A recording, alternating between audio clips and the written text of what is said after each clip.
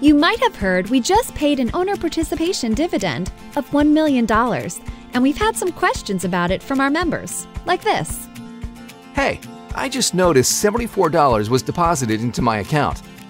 Was I supposed to get this? Hi, Sam. Yep, that's the owner participation dividend, and it's all yours. Since we're a not-for-profit financial institution owned by our members, we pay this dividend when we can.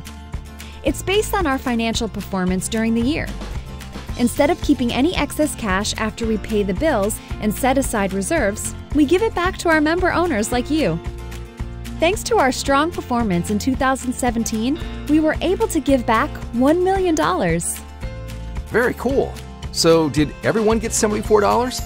Actually, no. Each member's dividend is based on their level of participation through the loans and deposits they have with us.